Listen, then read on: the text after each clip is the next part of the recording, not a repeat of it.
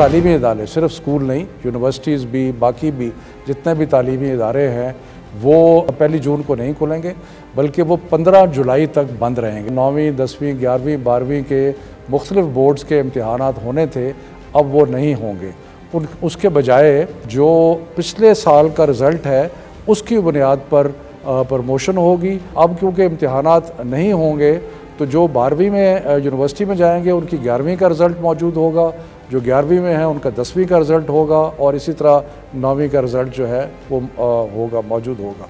सो इस लिहाज से जो पिछले साल के रिज़ल्ट्स हैं उसकी बुनियाद पे कुछ लोग प्रमोट हो जाएंगे और कुछ लोग यूनिवर्सिटीज़ में जाके दाखिले ले सकेंगे। इम्तिहान जो हैं वो हॉल्स में होते हैं और वहाँ पे क्लस्टर होने का ख़तरा था, और दूसरा उनको वहाँ पे आने जाने का, तो इसलिए बच्चों की सेहत के लिए और वालिदैन की तसल्ली के लिए ये 2 बड़े अहम फ़ैसले किए।